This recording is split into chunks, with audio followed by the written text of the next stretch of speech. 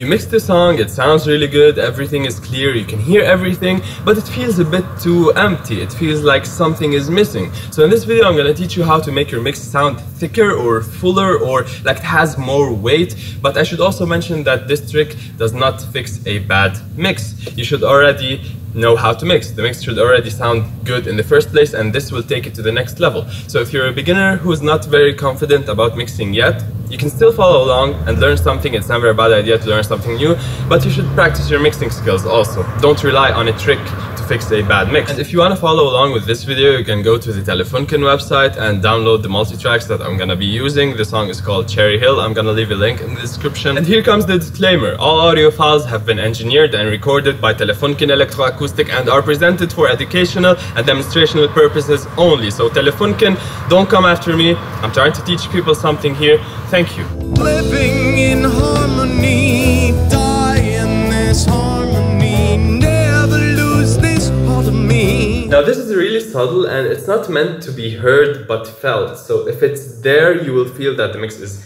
full, but if it's not there, it feels a bit empty. But you shouldn't be able to tell, oh, I can hear that. No, it's more like, you know how in movies they do visual effects shots, set extensions that you shouldn't notice, like they just film the door frame and they build an entire building around it, but you don't know that it's a visual effects shot unless you see that it's a visual effects shot, right? This is kind of the same thing. So in the end of the video, I'm gonna give you the entire scene, everything I did on the console, so you can load it on your console and hear the difference before and after, because on YouTube, I'm not sure if it will even come across. So here's the trick. First two effects buses, we don't care. I'm using them for reverb, it doesn't matter.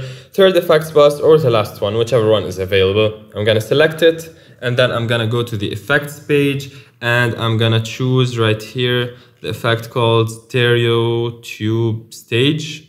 This one. This is an overdrive effect. You can also use the guitar amp if you want, but I think this is too much for that effect. It's full on fuzz. We just need a bit of overdrive. Okay, so I'm gonna select this one on bus number 15, and I'm gonna select bus number 15, turn on the flip fader button, and I'm gonna send the vocal channel to that bus and set up the distortion based on the vocal channel. So I'm gonna go up with the drive, maybe 90%, even harmonics all the way, odd harmonics not all the way. The difference between even harmonics and odd harmonics is that the even ones sound more pleasant. It sounds more like music. The odd ones sound a bit harsh. I'm also gonna give you this effect as a preset so you can use it as is, or you can use it as a starting point and tweak it yourself. Never took a chance. Why can't we stay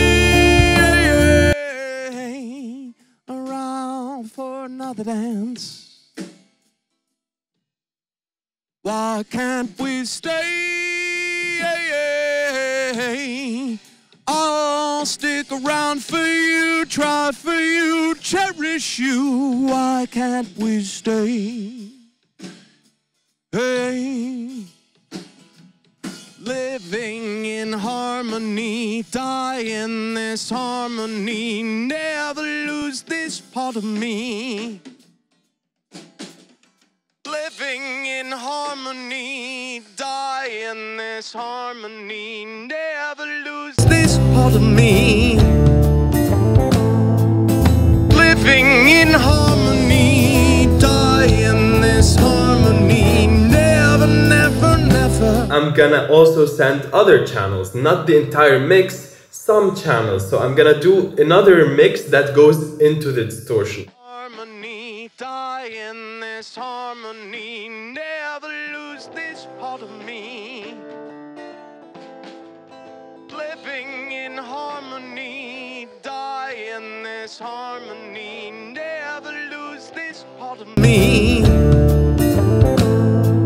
If you learned something new so far, hit the like button. I would appreciate that very much. Thank you. And in the description box below, you'll find a link to the multi-tracks that I used for this video, and also a link to the scene that I made on my console, the entire mix, everything I did on the console, and a preset for the effect that I showed you. So check the description box or the pinned comment to download these, and you can load it on your own console and try it on your setup and see how it works for you. Now, if you want to learn another cool trick, click on this video right here and I'll teach you how to do live reverb ducking on the M32 or X32 console. Click right here and I'll see you in the next video.